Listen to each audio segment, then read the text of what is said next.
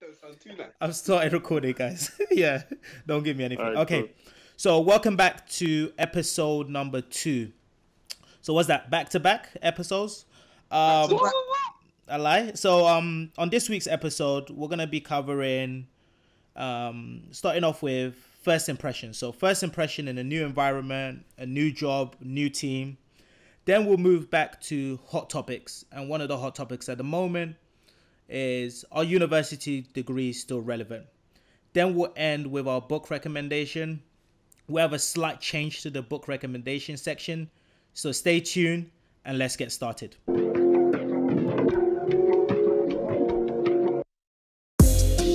Take off, take flight with you. For we never fly, but we're flying. So, how's everyone doing? We're all good. Doing good, man. Not bad at all. It's been a Yeah, I long just week. have to pre-warn everyone that I'm dialing in from Morocco and the Wi-Fi here is a bit shaky, so just a heads up. Assalamu Mr. alaikum, brother. Mr. International. Yeah, just getting on flights, yeah? Yeah, I actually just landed. Are you catching flights and feeling sure? Maybe actually in Morocco I've been wandering around. It's very easy to catch feelings here. So after this I'll go out for dinner and have some fun. So let's Get into it. So let's start off with the first topic. So first impressions on a new job, new environment. Let's just have a free-flowing conversation, tips, ideas on how you guys make good first impression. I think the first thing to remember is you can't make a first impression twice. That's the one thing that always sticks in my mind. That's kind of contradicting. No, Obviously, first impressions are first time. no, but people no. If you think about it, break it down. You can't make a first impression twice. So therefore, be very, very careful on how you present yourself the first time round. For example, you might be going to a dinner with a large group of people. Are you gonna really wear a tracksuit? You might want to be smartly dressed. So that's what I'm talking about. First impression. It's not just how you speak, it's also how you present yourself. It's good you mentioned that, that, because I was looking online and it says that first impressions are really dictated in the first 7 to 20 seconds of meeting someone. And they said that 55% of what people look at is your appearance. So it's not even what you say. 55% of how people decide a first impression is just how you look, like you mentioned, what you wear, how much confidence you have, how you carry yourself. Do you remember P at university always wearing his tracksuits? Yeah, day in, day What's the out. point you're trying to make with that? And my point is, when I first saw you at university, my first impression was like, is this guy studying accounting or finance, or is he here to play football? Hey, I'm not sure which one. Ooh. Actually, to that point, because I used to wear tracksuits a lot because they were convenient. Someone actually said to me once, "Do you study sports science?" So to your point, you're actually right. Yeah, it does. It does have a big impact in the first impression. So, if we go into more specific, in terms of work. So when you guys started your first job, how did you guys work on your first impressions, and what were some of the things you did? Well, I can start from my internship back in 2010. And, I was told that the environment was very relaxed. You didn't need to wear a tie. But something, being a young black male, always make sure that I not only dress correctly, but sometimes even go over the top. Not over the top where I look like an idiot, but making sure that I don't let that standard drop. So wearing a tie every day, even if the manager says you don't have to wear a tie, because, okay, you get familiar with your team, but you might be seeing other people in the workplace that don't know you. Therefore, you're making a first impression every single day for you don't know how long. And I remember talking to Pab, we went into our full-time roles after university, and then we were talking about how we dress to work and, talking about wearing a full suit every single day. And it wasn't because you feel comfortable wearing a full suit. It's because you're conscious of the fact that being young, being black, that often people have, they have preconceptions of of how you might be, the way you might talk, the way you may act. So sometimes you need to make sure that all of these things are quickly discarded from their mind, and therefore making sure you have a very good first impression, leaving a good lasting impact on the person, so that when you leave their presence, they can think, oh, that person was pleasant, articulate, well-dressed, well-mannered young person. Not that you're trying to be someone you're not, but it's just being aware of your surroundings and adapting to your surroundings to make sure you put yourself in the best possible position, but also it will have effect on the way they think about other young black males also. Yeah, I think you mentioned an interesting point there about the environment, and I think first impressions also depend on what kind of environment has been created. You guys obviously know about my internship experience and what it was like for the first. Are you sure you want to share that story? Are you sure you want to share that story? On that one. Just to A give the- whole episode on that one. Go on. Just to give the listeners a little bit of a flavor. So basically walked into a situation where really young, trying to make a really good impression because it was my first internship, first working experience. You want to tick the box, you want to get your 45 days in because that's what the university says you need to do in order to graduate. And imagine being in a situation where there's no onboarding. From the very beginning, you're just thrown into the deep end and hardly any support, and you're working with managers who panic a lot. And so it's then, how do you then make a good impression when the structure is, or the environment is not set up for you necessarily to succeed? So it was an interesting experience. I mean, it turned out to be one of my most valuable experiences because of how it's built me on moving forward. But I think sometimes you may not get the opportunity to make a good first impression in the beginning. However, you just have to stick in there and be resistant, and then you perhaps will shine at a later stage. For sure. It's so I think you talked about like the dressing well and just basically going through, like you mentioned, P, the tough situations. I think with my internship, one of the key aspects I think with first impression is really your attitude. If I take my internship, I remember a story. I started day one, so arrived 8 a.m. in the morning, extremely early because it was my first day, so didn't want to be late. And I didn't have a laptop, and my manager came over to me and said, "Hey, Olu, we've got a global meeting, global call. Would you like to present?" And this was probably an hour into my internship. Didn't know what we were going to talk about. Didn't know what the meeting was about. But automatically I said yes. So that attitude of a can-do attitude. Now, I'm not going to front and pretend like the meeting went well. It was probably my worst presentation. Before the meeting, I got a pen and paper and wrote down every single thing I was going to say. And I just read it as quick as possible. I'm probably sure no one on that call... Is that what you're doing now? No. Now I've been able to master that over years, Don't be a hater. But it was the worst presentation of my life. But I remember my manager afterwards took me aside and said, "Look, presentation was awful, but your attitude and the fact that it was your first day and you said yes, always keep that sort of can-do attitude, because then people will continuously give you more responsibilities, coach you, teach you, and they'll see you as that sort of person that doesn't shy away from opportunities." So my sort of big thing about first impression is just that can-do attitude. Yeah, I think, Olu, that's something that I really resonate with as well, about the can-do and trying to be as positive of a person as possible. Because I think everyone has worked in teams where there's maybe one or two members who are more negative, complaining about everything, or just kind of draining the room. And especially with the first impression, if you come in with an uplifting personality, open, and for me, the biggest thing is just being authentic. I think sometimes especially when you're meeting people for the first time, it can be very easy to be a bit more stiff or a bit uncomfortable and a bit more not yourself.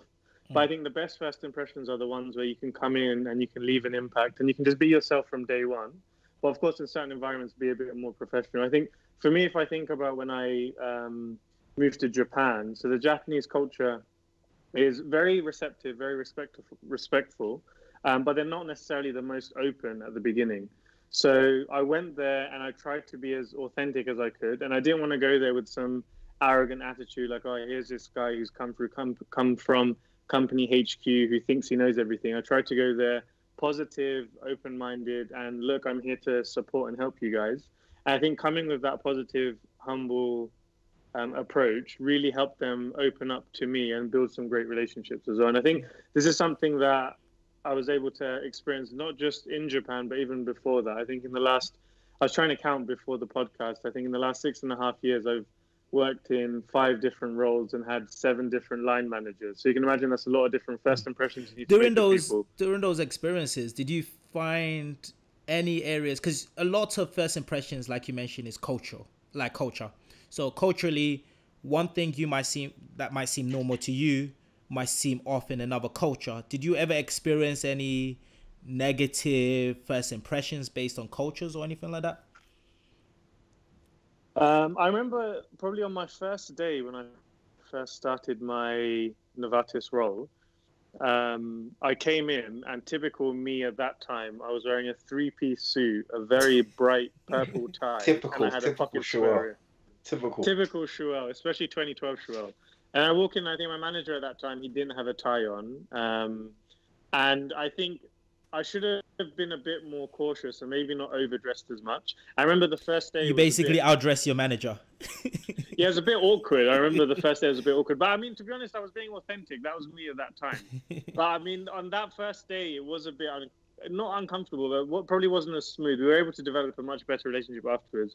But that's probably the only experience I can think of a first impression. I mean, I've had job interviews where it's been a complete disaster before the company that I'm working in now, where first impressions were already terrible. But yeah, apart from that, within my company now, not so much. How about you? Have you guys had any? I think we're focusing a bit too much on workplaces. I think one thing to note is we make first impressions every single day.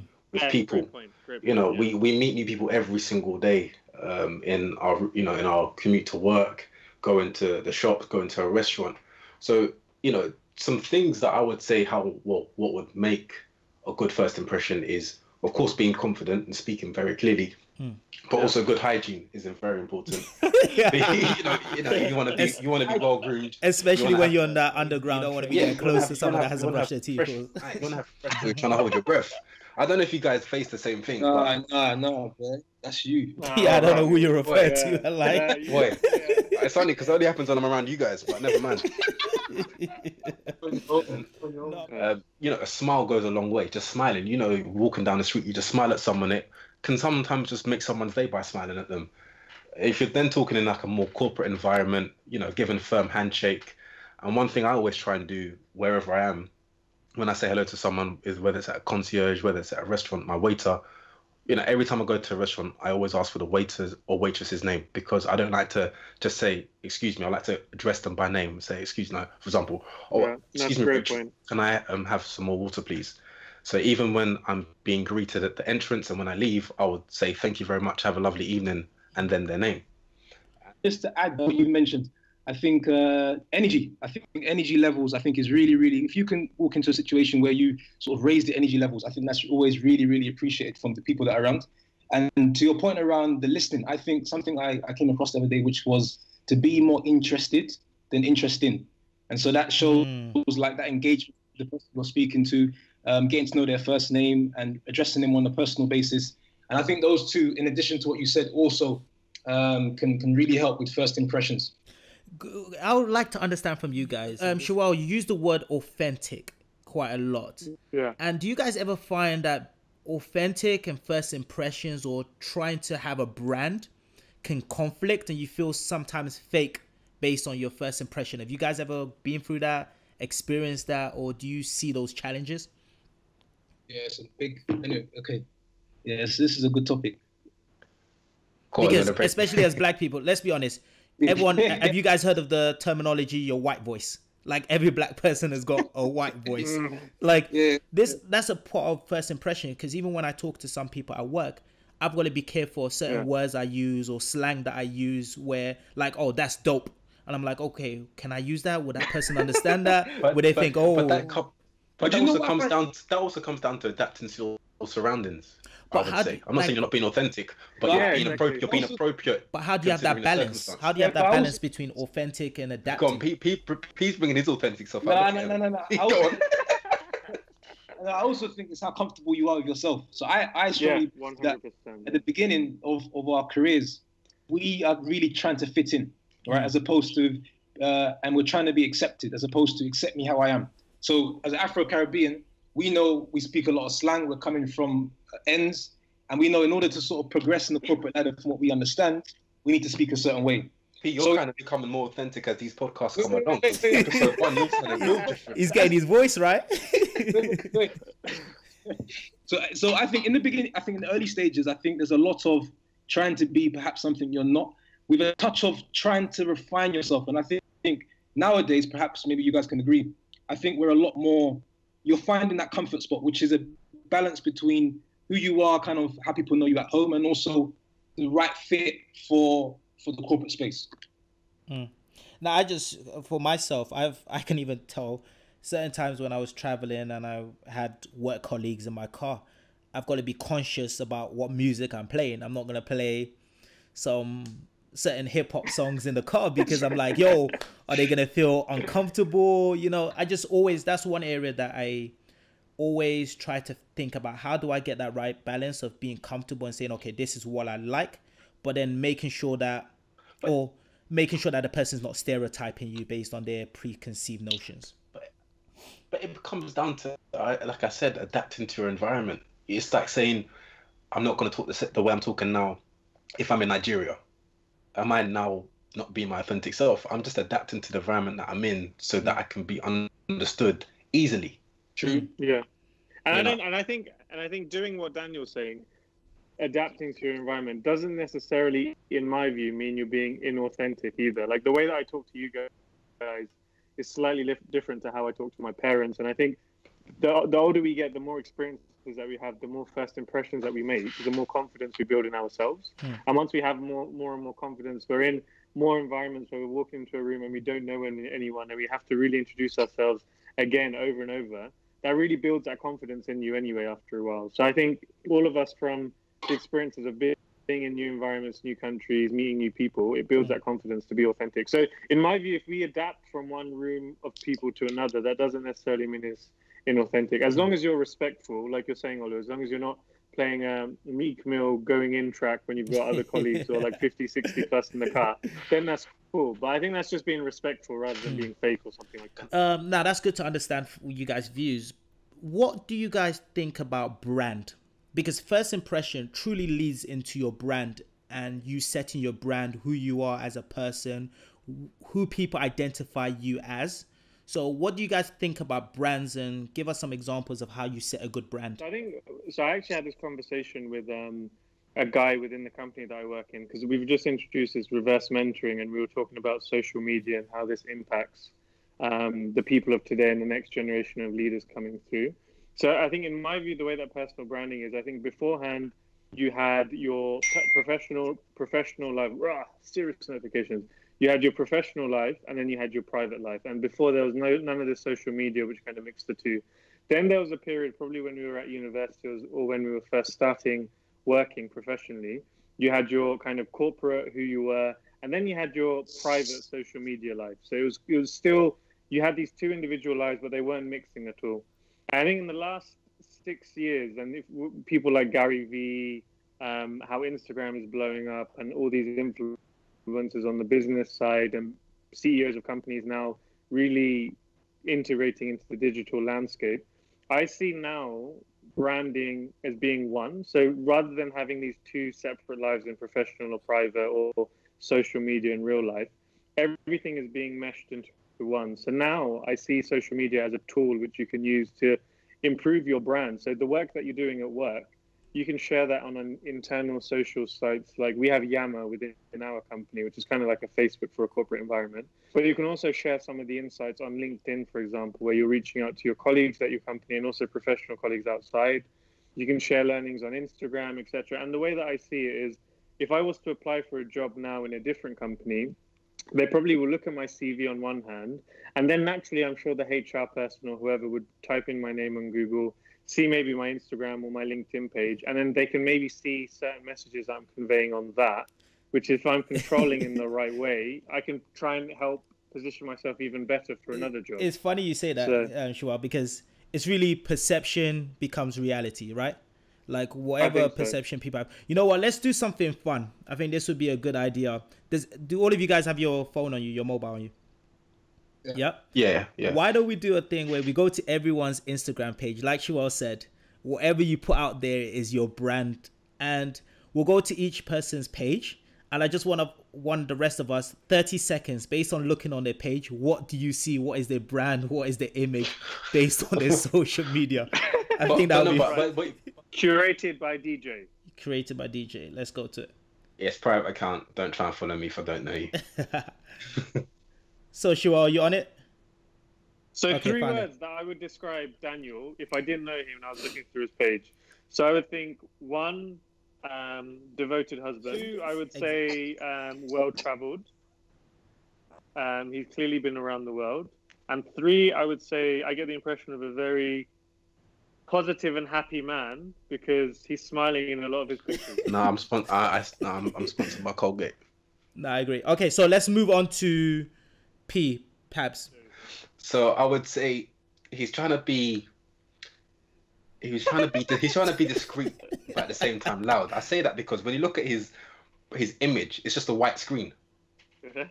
It's got no photo, no kind of indication of who this guy is. But when you look at the feed, mysterious, yeah.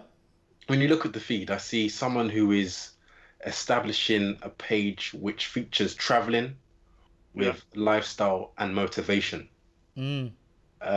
Someone who is not being too flashy, flamboyant, Floyd Mayweather style, but showing, traveling places he's traveled to, but at the same time sharing deep insights into lessons learned along the way.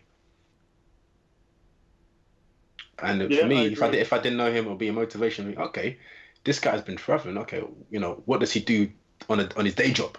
Because from his post, it looks like he's traveling every so often. So I'd want to know, okay, what does he do? How does he sustain this lifestyle? How does he create such a lifestyle for himself? So yeah, that's how I'd wrap it up into. DM me, innit? DM me for details and I'll let you know. Hey, Pete, don't. Okay, so let's move on to Shual. So we'll go to Shual's page. I think looking at your page, Shual, I think it's very neat, the way, just looking straight at it, you could tell, okay, this is a person that likes to travel, likes to connect, likes to invest. I think it's straight to the point. It looks like you're some sort of marathon runner. It looks like you got quite a few pictures recently of you running marathons. I get also the family connection. I see quite a lot of pictures with you and family. So I'll tie it into like 3 things. You're someone really focused on health and fitness, because I see a lot of videos of you working out. Someone that's family oriented. And then lastly, really like trying to provide motivational content for investing and investing and traveling. Yep. That's what I get from you. Okay. Last but not least, we'll go to my page. So let's look at Mr. Wale Shikoli. Wale. So senior finance manager, creator of the bottom line. Explaining his whole life in one sentence. I like. So if I just scroll up and down really quickly, what I get a sense of is someone that is an advocate traveler, is very in tune with his family. Got a lot of pictures actually with family and grandmother and he loves himself. There's a lot of pictures of himself. Self-love is important. Self-love is important. But watch out. I lie. No, someone actually I think is very fulfilled. Someone trying to live the life to its fullest. So let's move on to the next section. So hot topic.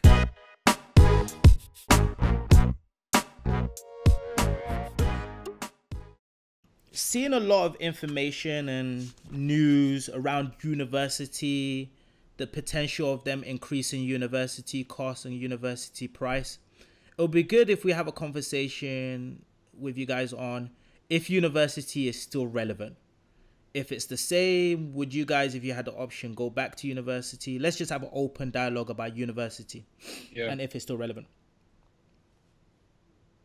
Yeah, so I think what needs to happen more often is I think parents need to have a hard conversation with their children and vice versa to understand what is actually the goal, what are you really trying to achieve? Because you can get to that point without university, without a degree.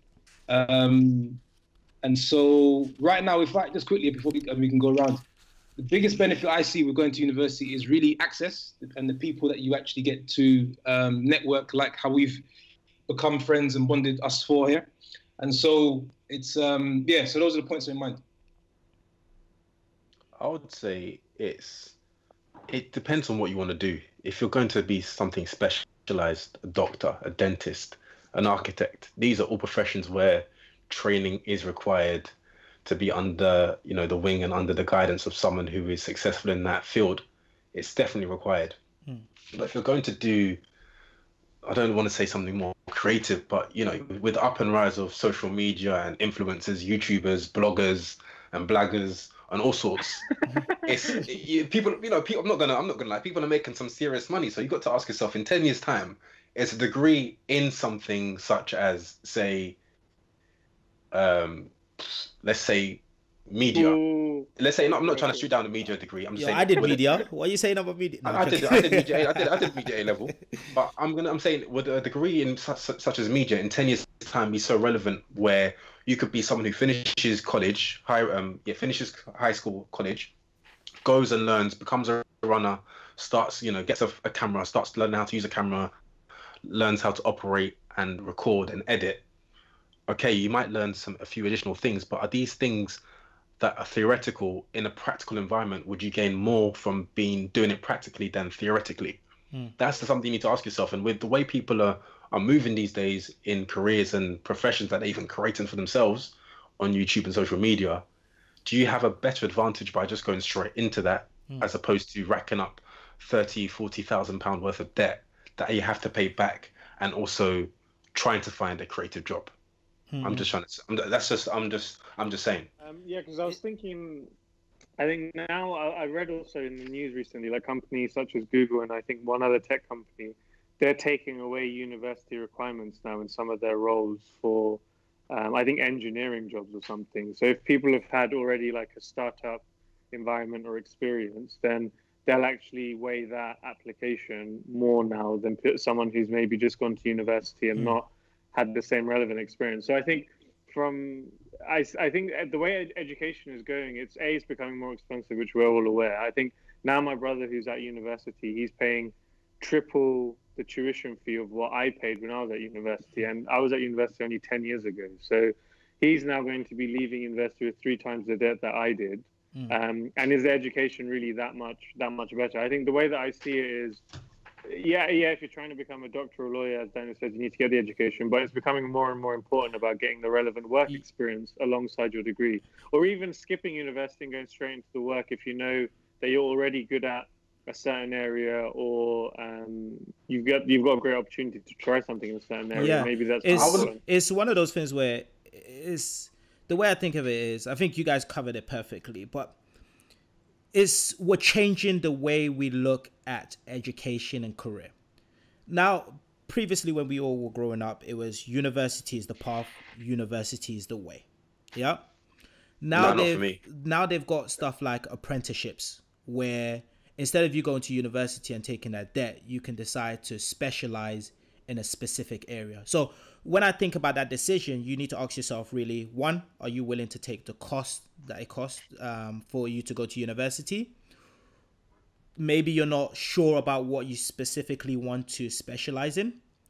But if you do know what you want to specialize, like you want to specialize in plumbing, media, or even some accounting aspects, maybe you can go directly down the route of an apprentice and learn some specialized skill versus going through that path of university. And I'm seeing a change towards those apprenticeships sort of path.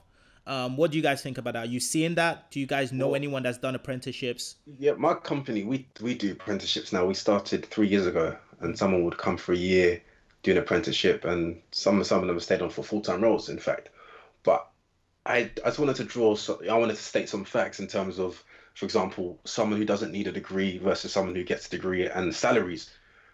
For example, someone who, such as a teacher, teachers we rely on to educate our children, or, even young ones, cousins, etc. We've also been educated by teachers. And the average salary of a teacher is about 37,000. And I want to say that compared to, for example, a bricklayer, that's 42,000. No, for a roofer. we all know we pay our teachers way. Yeah, it's very bad. Underpaid for what they provide, and the fact that they're supposed to for grow the next generation.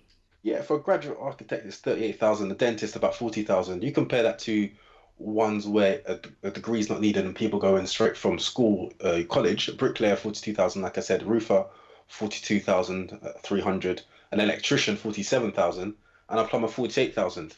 And comparing that to subjects and degrees that people would get, incur debt, and then go into the workplace, you've already seen that someone who's become a bricklayer could already be earning a lot more than you 3-4 years into your career. And for example, I'm not even gonna lie, I can't do any electrics, I can't do any plumbing. But you told me there's something wrong with my boiler. You told me something that's something wrong with my boiler, and someone comes and says £200. I'm not gonna say I'm not gonna pay you £200. They could probably charge me 1,000. I'm not gonna say no. I'm trying to say if there is something that needs to be done, you're not gonna necessarily argue because they're in demand. And as time goes on and people go and get degrees, these professions are less represented, and therefore they can charge a higher price. Go ahead, Pete. Yeah, no, I was one of the points that's coming to mind is I think it's also quite unfortunate where you, just to answer, I think, Olu's question, it's also quite unfortunate where you see students sort of being force-fed a university degree and they get to their second year and they realize this is not for me. And then they kind of maybe not have wasted 2 years because they might have learned a bit more about themselves. But in some cases, I think we need to start looking at universities and apprenticeships as maybe more favorable because it's more flexible, it's less time. So you may not need 4 years to be in an educational setup. You may only need 6 months, a year, 2 years, and then you can get going. So keeping in mind, I think we should be much more open to sort of having more flexible courses. But what do you think is stopping that? Do you think is stopping? Because I have one friend of mine. Too much money. I don't think it's just the money, you know. I don't just think it's the money. But okay, put it this way: how all of us, okay, apart from the great people we've met at university and the friends we've made for life, what that we studied at uni for our degrees do we use in our work, in our workplace? But work is not just about what you study; it's all about their life experiences as well. You're not trying to. I'm trying to go around that question. No. I'm saying it's not just what you learn, but sure. But I know, of course, it's not what you learn. But I'm trying to say, in terms of the theory and the lectures that we had, what we're ultimately paying for, what did we exactly extrapolate from that? Of course, you know, time management and managing deadlines and number of projects is time management skills, okay. But when we say what the theory and the things we learnt in university, I'll say you definitely learn more on the job. You learn more on the job versus what you learn in university. That's what I'm trying to say. Our degrees exactly. No, I agree with you, but I'm saying why hasn't that changed, guys? Because if I look at certain data right now and it shows, even we look at apprenticeships or whatever, if we look at apprenticeships right now, let's talk even like Asian and black people, as that's what we are. Black people only make 3% of people that do apprenticeships, yeah? Asian people, I think, only make 4% of people that do apprenticeships. Why is that number so low? Because personally, I think it's because of parents and the generation.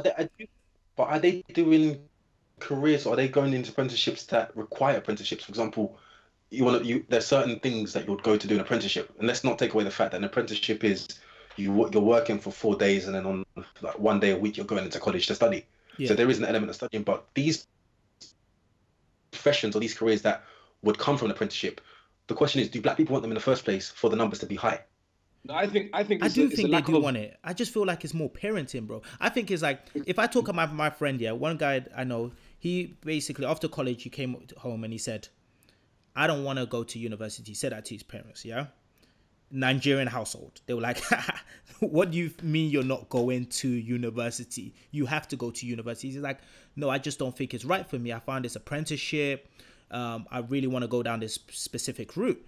And it was so difficult for him to convince his parents to say, okay, this is not what I believe is right for me, and I want to go down the path of being an apprentice. And he's doing fantastic right now, and he's accelerated. He's had promotion after promotion. But I just feel like culturally, and with our parents, they sometimes struggle, especially when you come from a minority background, to be more open to another alternative path versus university.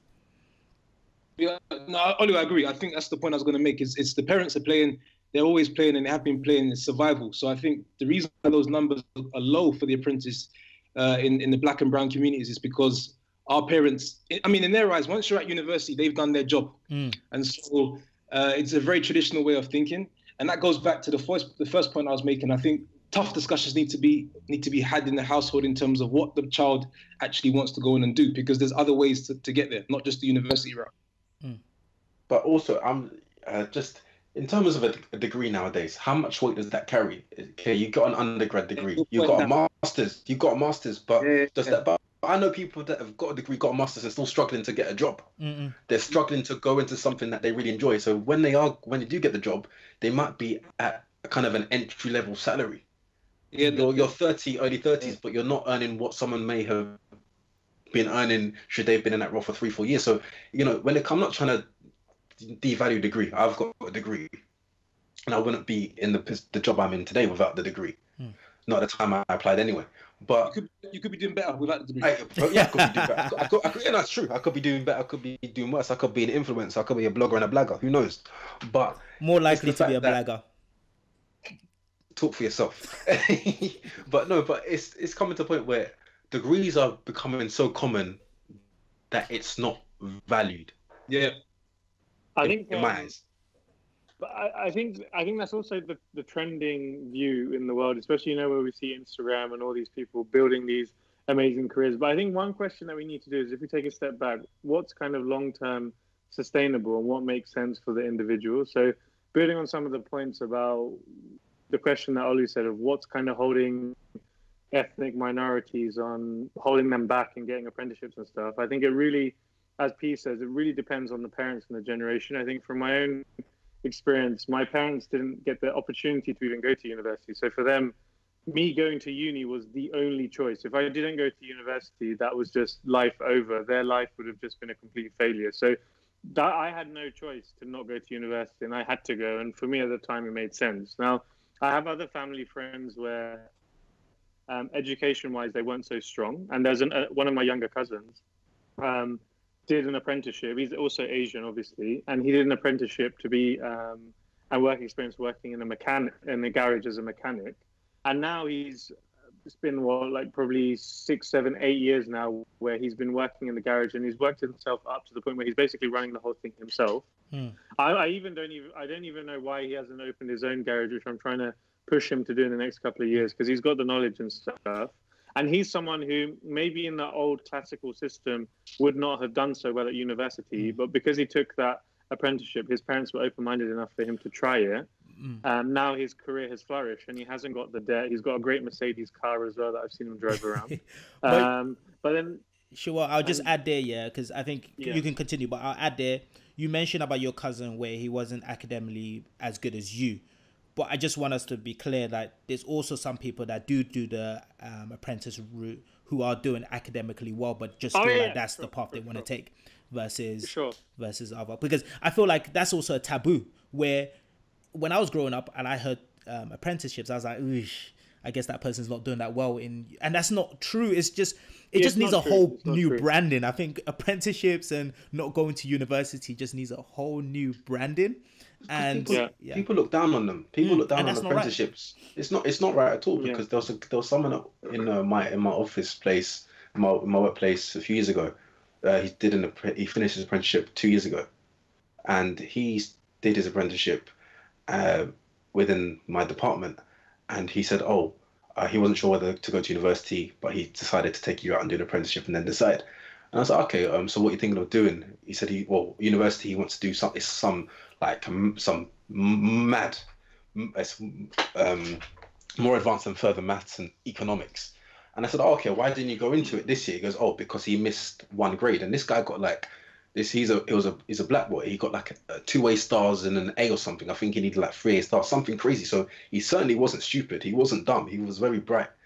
But yet he decided to do an apprenticeship. He then did the apprenticeship and went to university. He's come back every year for summer internships as well. So I'd say that to say, because we often assume people that do apprenticeships aren't academically gifted, but they can be. And sometimes they're unsure whether they want to go into work full time or go on to university. So it's almost like doing a gap year, but it can also be in a professional environment where they can pick up new skills, learn new things, meet new people, and see what it's like to work in, say, an office environment or as a plumber or an electrician. But what does university, so being a devil's advocate, what does because I think we've all sort of mentioned how we feel like for some people it might make more sense not to go to university. What are some of the like true benefits of university now that people are paying $9K for it? I think universities will always have a place for a platform to establish great networks, right? So I wouldn't have met you guys if I didn't go to university. So if I had to argue for universities, I would say it's a great place to meet new people.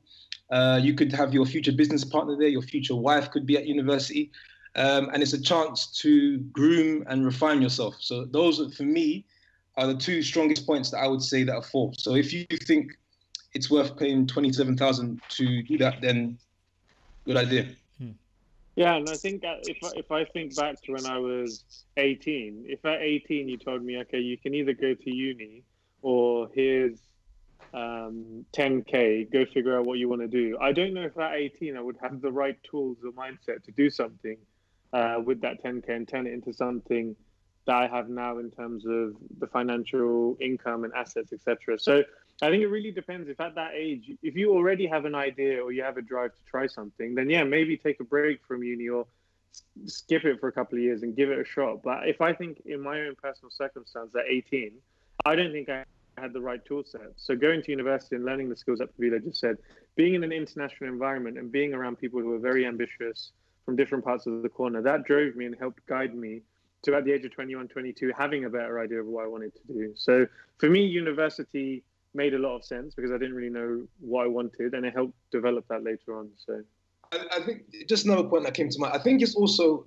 how because it's access to opportunity. So our parents saw it as a chance where if you enter this institution, you're going to meet new people, and then that will take you on to then building a career. If we think about ourselves and raising our families, we see ourselves putting, let's say, having more opportunities to provide to our children.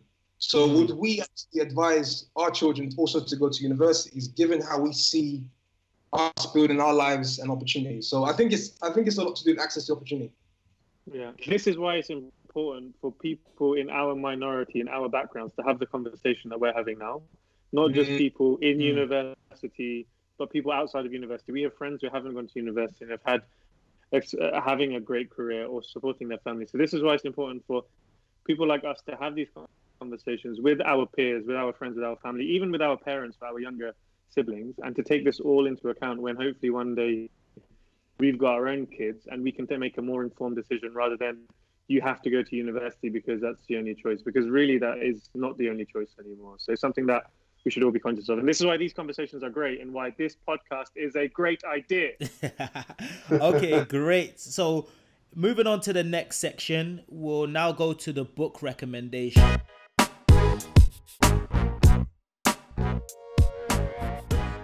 I'm going to pass this over to Pabilo. Yes. He's going to give us his book recommendation, and we're just going to ask questions and try to get a better understanding. Got the shotgun ready, Pete. Got the shotgun ready. You're loaded, yeah? Fully. So yes, the book I want to recommend and have a discussion around this week is a book that's called The Subtle Art of Not Giving a Fuck. Some of you in the call may have read it, but I think great choice. It's in the self-help arena, and it's all about the approach, the counterintuitive approach to living a good life, right? And so the author Mark Manson spends time debunking the myths around mindless positivity is not a practical way to live life, right? And that there's more meaning in suffering and versus constantly trying to be happy. So I'll just pick out a few points from a couple chapters and then we can discuss. So it's a lot of self-help books talk a lot about they teach you a lot about what you can gain and what you can try to achieve. And this book is a lot about what you need to sort of lose and let go in order to find another level of happiness. One interesting perspective he mentioned was that when we spend more time trying to be too positive, it's actually focuses more on what we actually lack. So for example, people will talk about, oh, I need to get more money, I need to chase more money. You kind of didn't highlight the fact that you don't have enough, right? Or he said that you're looking in the mirror and you're saying to yourself, oh, I'm beautiful, I'm really good looking. You're also highlighting the fact that you're not, right? And so it's kind of being aware of this and keeping that as a perspective. So it's also a lot to do with not giving FUCK is about not trying to necessarily be different, but being comfortable with being with different. That goes back to like the authentic point, no? Like being comfortable with who you are, so, and how different you are, and just being comfortable in your own skin. Is that the sort of way to think of that? I would say so, for sure. For sure. I think it's a lot to do with. I think, especially in the new age now, where you talk a lot about happiness and happiness, and yes, that's a key point. He's not steering away from that, but I think he's just trying to bring in a much more thoughtful process around it and a better perspective. Okay. And then there's two actually, couple of the points. There was one, so in I think in chapter 2 which was quite interesting. It was talking about life itself is a form of suffering, and that's where we actually gain the most amount of meaning from. And happiness comes from solving problems. So when you've solved one problem, it's the beginning of another one. And sometimes, going back to the point, if you're sort of mindless happiness, you can sometimes just make out like nothing's wrong, and I'll just try to avoid failure. Trying to avoid failure is failure in itself, right? And so it's some really, really, really strong points. Wait, can we do a rewind? Can you say that again, please? Because that was something you went over a bit too quick. That hit my soul. Trying to avoid failure is failure in itself. And two other points real quick, and then we can discuss. One thing I like that really stuck out to me was he mentioned about choosing your struggle. So, for example, a lot of times people would ask you questions, what do you want in life? And the common answer is, happy family, a big house, cars, etc. But what you fail to miss or think about is, what are you prepared to suffer for in order to have that? What are you prepared to go through the pain in order to achieve what you've just mentioned? So it's bringing in that balanced perspective and not just being so loopy in there and saying, oh, I want everything, etc. So, and the very last piece that stuck out to me was about values. So he believes a lot of the reasons why people sort of maybe get it wrong or is because they're placing the values on the wrong things. So, for example, if your value is always to be right, then you miss out the opportunity to learn, right? And so he says, if you want to change how you see your problems, all you need to do is change on where you place your values. So stop choosing shitty values and choose values which actually are going to mean something in the long term. So it's a lot to unpack, but I think it's a really, really really good book, because it goes against the grain. Most self-help books tell you what you should do and how you should go, and you're reading this thinking it sounds like the opposite, but actually it's not. No, that's dope. Yeah, I read that as well, P, a few months ago, and I really, really loved it because of the fact that exactly how you were saying, it's so opposite to all the other stuff that you read. And I actually love the front cover. If any of the listeners are interested, it's a bright orange book, and you will never miss it if you walk past the bookshop. It clearly gets your attention. So the author's been very smart with that. I think especially the point that you were saying about reframing the question of what are you really willing to sacrifice to get to where you want to be, and that is such a good question. Such a good question. I remember reading that and I was trying to answer to myself, okay, so yeah, everyone wants to have the house, everyone wants to have the car, but what are you really willing to give up? Are you willing to sacrifice relationships with your friends? Are you willing to sacrifice the sleep, like sleeping hardly ever? Are you willing to sacrifice missing birthdays on weekends for friends? Are you willing to sacrifice to miss celebrations or whatever? These are questions that if people were really asking these questions, then that can really frame where your success will lie. Because if you're not really willing to sacrifice a lot, then everything else is just air that you're talking about, really. So I love that question when I read it. It's funny you mentioned that, Shua, because it ties into saying, like, really around people's problems. Everyone's got problems. My problem is different from your problem, and it's like automatically people have that envious sort of view of like, oh, that person's so rich, oh, that person's got this nice car. But are you, like you mentioned, willing to sacrifice and have their problems and switch their problems for your problems? Because your problem might be, I'm thinking about what next holiday I can take with my family. Theirs might be thinking about, okay, I've got 10,000 employees and I don't want them to get laid off. Both of you got different problems. It's just like are you willing to have their problems? But it's not even about the problems. You look at someone else's life, or you look at what someone may have achieved in their life, but you don't know the struggle they've been through. You often see the fruit of what they've been through, the outcome, but you don't know, like I was saying, the sleepless nights. You don't know the struggles they went through, what they had to sacrifice to get to where they are now. People aren't made overnight. It takes a long, long time. It's a journey. It's not a destination. It's a process that people take to what you see where they are today. For example, where we all are today, it didn't just happen by night. It's like we said, it's 4 years of university to start off with. It's years of constant learning to better ourselves, to improve ourselves, to learn new skills, to develop existing skills, etc., to be where we are now. And that's going to continue, because I see life as a continuous, continuous time to continue learning. You never stop learning. You know, one thing I say is the day I stop learning is the day I die.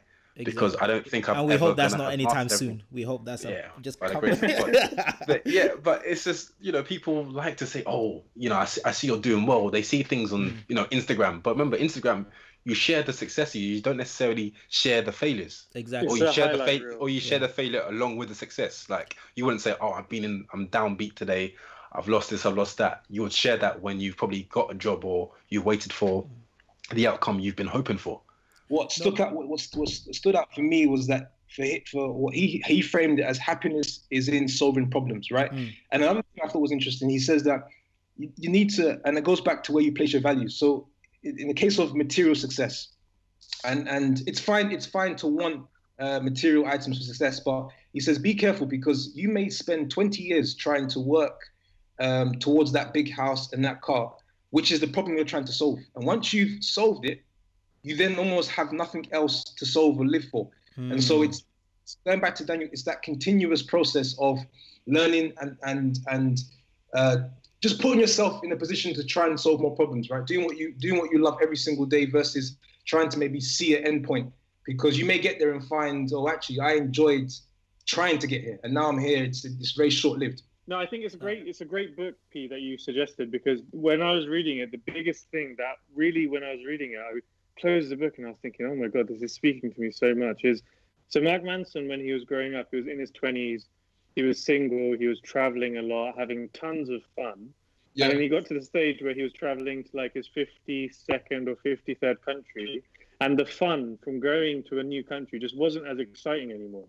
And during that whole time when he was traveling a lot, he was single and having a lot of fun. And then in the end, all the stuff that he used to enjoy like going out with different people, meeting new people, going for dinner, going here and there, that stuff also didn't become any fun anymore. And he realized that for him, the next chapter of growth was the whole concept of staying in one place or staying with one person, something which he was really trying to avoid. He realized he needed to enter that next chapter of growth in his life by moving more towards the areas that he was scared of. So when I read that, I was thinking, wow, this really resonates for me, because I've got to a stage where I've been fortunate to have traveled and lived in different places. But now, for example, I'm in Morocco. This is the first time I've been to Morocco. Am I as excited now to be in Morocco versus when I went to country number 10 or country number 11? Probably not. Sounds like you're slowing down, bro. And yeah, honestly, it is. And then when's the wedding? We're gonna get invitation. And then when he was saying about the whole, really enjoying that independent life. Like, I've been fortunate enough to have lived a full life as well. But I'm getting similar to the stage where, okay, maybe I need to enter that next phase of growth. So that was just something that when I read the experience that he was going through, that really resonated with me. I was completely blown away by how much it spoke to me. And I think, for example, P, in your case, you've obviously married recently, etc. You're in a different stage, but that's something that resonated with me a lot, and I thought, wow, it's a great book. You guys ready for that wedding invitation? Yeah, sounds like Siobhan's gonna be. It's coming. Selling down. It's coming. I don't know if I'm there yet, but I'm close to it anyway. Oh, okay. Watch this space. Watch this space. Just on his Instagram page and see what he posts and who he posts. Who he posts? Yeah. Who did you go to Morocco with? No comment. But let's carry on. It's a solo trip. More to come. Independent research, Daniel. P, I have a question for you. After reading that book, was there anything that you thought you could... Was there anything that you wanted to reframe or change in your day-to-day, your lifestyle, or even thinking after reading it? Yeah, it's a good question. Because it's quite an impactful book. I'll be honest with you, I'm still in that process of seeing what I actually want to take and put into action. I think overall you do. So one thing I have taken into pieces is trying to detach my happiness from the outcome, right? And so I always say to myself, once I, like, for example, the position I'm in now, right? I thought about this position years ago, and now I'm in this position. It's a great position to be in terms of just life and everything else. But that's the whole point, is that you continuously just trying to detach your happiness from the outcome. So just looking at life as a continuous process where you're solving problems, providing value, being useful to others, and everything that you want comes along in the journey, but not necessarily parking yourself along and saying, okay, this is what I want. I'm going to be happy when all of this happens. So I think that's perhaps, I've heard it before, but I think this book has really helped to sort of resonate with me on that point. Yeah, I think. Sorry, go ahead. Yeah, and then just two other things I mentioned. I think choosing your struggle. That is, as we mentioned, looking at now what I want in life and attaching what pain am I likely to go through in order to have it. And actually, in some cases, I probably said to myself, is that really worth going through? Do I really want to pay that price? For example, sometimes I think to myself, wouldn't it be cool to take a company public? And I think to myself, what price do I have to pay in order for that to be achieved? And so it's, do you want that? And those are probably the two key things that I probably put into action straight away. Okay, so thank you very much for listening to episode number 2. We really appreciate all the support. As we're continuing, it'll be great to get your feedback as we continue to put out more content and improve week over week. We'll really like to hear some of the topics you guys would like us to discuss. Talk to you later. Have a great rest of the week and take care. Thanks. More life. Take off, take flight with you.